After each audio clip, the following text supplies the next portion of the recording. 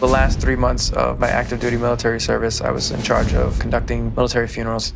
Having to give this folded flag to a girl who lost her dad, there's nothing you could tell this girl about their parent being gone. President Trump just doesn't understand. I am from a multi-generational military family. To think that somebody would call them suckers and losers, it's incredibly disrespectful. To every person who's ever worn that uniform, to every person who was the child or mother, father, brother, he just doesn't understand what it means to do something that you think is more important than just yourself. And this country is more important than him, than me.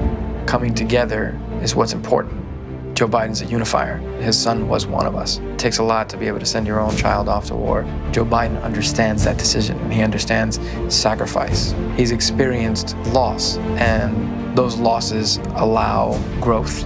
I believe that Joe Biden is the man for this time. I'm Joe Biden, and I approve this message.